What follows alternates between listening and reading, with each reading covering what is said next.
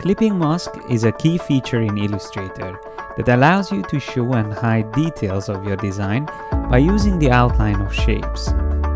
In this video, I will explain how to make the most of this technique with an example of a business card design and a character illustration. This tutorial is part of a comprehensive online course called Adobe Illustrator MasterClass.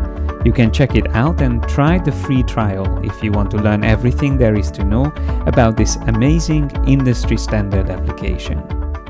First, we are going to design a business card.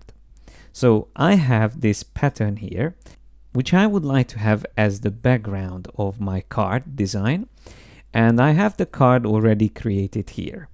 Now this is the standard UK or European business card size, which is 85 by 55 millimeters. Because I'm going to use graphics that goes all the way to the edge of the card, I will also need to use bleed. And that's also something I'm going to show you in this video. But just so you know, I have another rectangle created here, which is 3 millimeters larger in every dimension. So it's actually 6 millimeters taller and 6 millimeters wider. That 3 millimeters is the bleed, which will be printed but then chopped off to reach the actual size, which is this red outline. It will make sense once I show it to you. So let's just first of all bring the design here. So let's say I would like to have the name and the job title and all the details on the bottom left. So I would like to have the design somewhere here on the right side of the card. So I think that looks quite good. Now what I need to do is to turn this into a clipping mask. So I am going to use the wider or bigger rectangle as the clipping shape, which you can see is already above the pattern or the design, and I can double check in the layers panel. Yes, it's definitely above it. But then I'm going to shift click to select the shape itself or the illustration, and now I can create the clipping mask. So I go to Object, Clipping Mask, Make.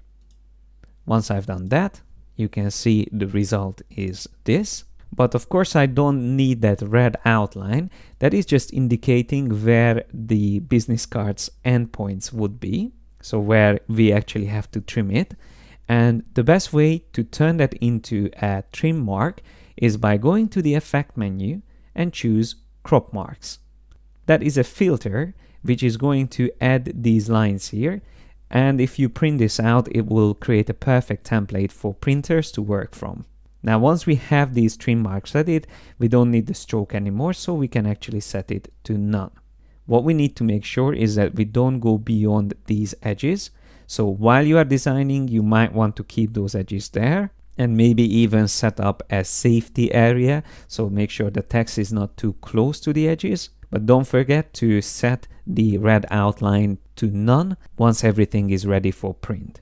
I have this template included in the exercise files, so if you want to use it for your own work, feel free to do so. But before we move on to opacity masks, let me show you another quick example of clipping masks. So what I would like to use here is this pattern on this girl's dress. It's very simple again. What I'm going to do is to drag this pattern over, and I might want to go something like this. Maybe first I'm going to overlap it completely like that. Then what I need is to select the dress as well. So I'm going to shift click on the dress. So I have both the pattern and the dress selected. And then now I'm going to just use the shortcut Command or Control 7 to create the clipping mask. Now don't forget that when you do this, it's going to make the actual shape, which in this case is the dress, completely see-through. So what I can do is to go into my layers panel and find the clipping group that we just created, select the object, the outline or the silhouette, and then give it a fill color.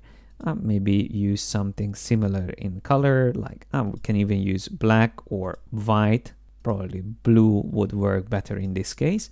Now, if I want to move the pattern around, of course, I can do that as well by selecting that pattern that we added and even use the keyboard shortcut Shift arrows to push it to the left and have a closer look at that.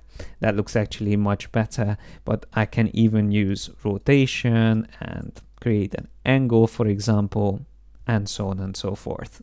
So from these examples, you can see that clipping masks are essential whenever it comes to confining things into certain outlines. So now that we've done some clipping masks, in the next video, let's have a look at an example for an opacity mask.